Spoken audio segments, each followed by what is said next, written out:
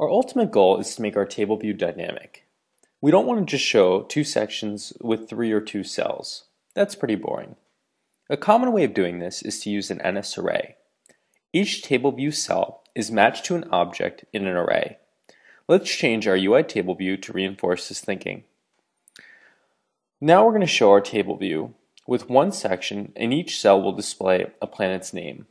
We're going to go to our header file for our table view controller, and we're going to add a property. We can write add property, strong non-atomic, and we're going to make this an NS mutable array, and we can call this planets. Next, go to OW outer space view table view controller, and we're going to go to the viewDidLoad method, and we're going to go ahead and we're going to initialize our array. So we can say self.planets is equal to NS mutable array alloc init. And let's go ahead and create some planets. So we're going to write NS string. We write like planet 1 is equal to Mercury. And let's add a few more planets. So let's do NS string planet 2 is equal to Venus.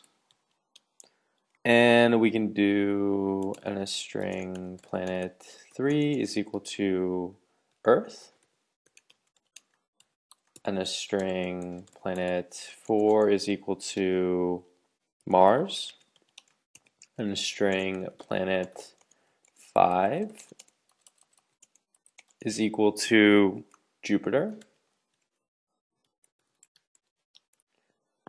We can do planet 6 is equal to Saturn. And we'll do planet 7 is equal to Uranus. And finally we can do planet 8 is equal to Neptune. Now let's add all these planets to our array. So I'm going to go ahead and do self.planets, lowercase, add object, and we can add planet 1, self.planets add object, planet 2, self.planets add object, planet 3, self.planets add object, planet 4, self.planets add object, planet 5, and we'll just do this all the way down.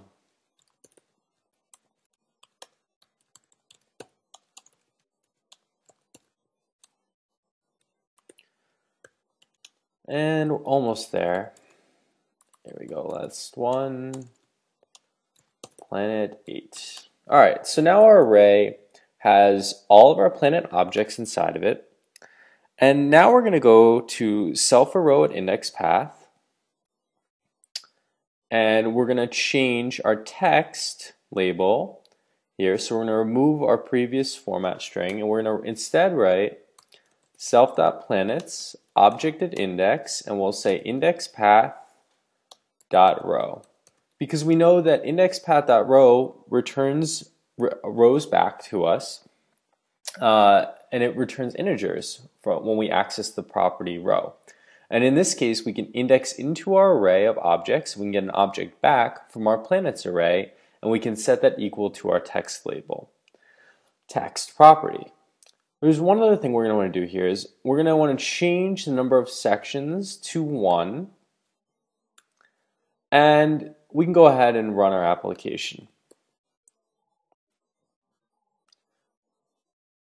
So now we see Mercury, Venus, and Earth print out to our table view. We see that we now have this text inside of our cells, but we only have 3 planets.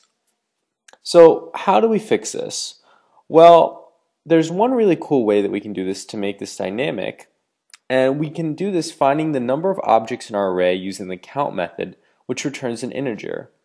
So we're going to go ahead and we're going to go into the number of rows. So we're going to remove the previous code we wrote here, and we're going to write self.planets count, which returns an integer, but because this is an NS integer return, we have to return this number. So we can return the count of the number of elements in our array so that the number of cells will be equal to the number of objects that we added to our array.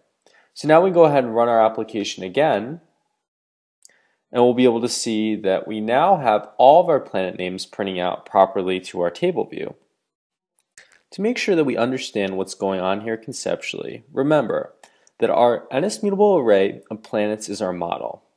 We're using our OW Space Object Table View Controller as our messenger, which takes our model and displays and updates the view or our table view object with the data.